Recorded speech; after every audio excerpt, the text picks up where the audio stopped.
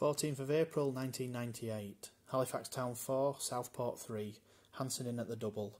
Easter Monday 1998 will be remembered by all present at the Shay for a very long time to come. The crowd of 4,701 witnessed a quite remarkable comeback, and the hero on the day was substitute Dave Hansen. At half-time the score was 1-0 to Town, and no one could have expected what had happened in the second half. 7 goals, a sending off and much more besides in this thriller-minute match. Town's long unbeaten home record was in severe danger of being ended by a plucky Southport side, who were leading 3-2 with just 8 minutes left.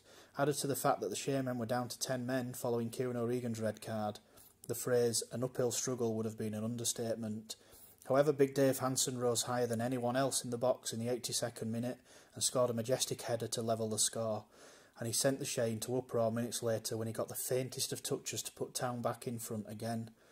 Closing minutes were heart-stopping, but Town held out for a marvellous victory. Dave Hansen said afterwards, "I could see the precious home record disappearing when we were 3-2 down.